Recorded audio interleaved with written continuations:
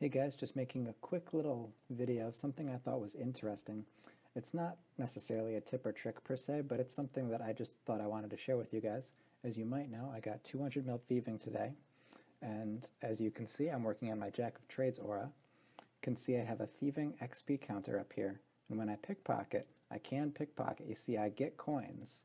I don't gain experience, and if I can ever get myself to stop, it still says that I have gained XP in 20 of the 20 necessary skills, even though I didn't actually gain any XP.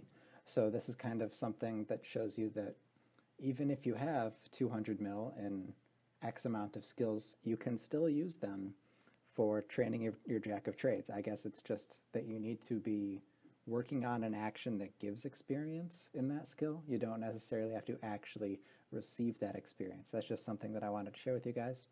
And actually, as much as I don't want to do this, I'm going to see if I can put lamps in it.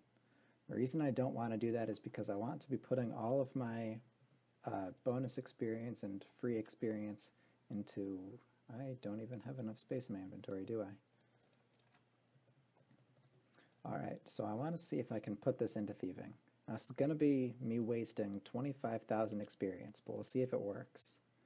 And I can waste experience that way. So I hope you guys have enjoyed this, me wasting a potential 25,000 prayer experience. Anyway, if you enjoyed this video, if you found it entertaining, helpful, educational, I can't even talk, or anything like that, please feel free to support the video, leave it a like and a favorite. Anything along those lines really helps me out a lot. Hope you have a great day. Stay happy.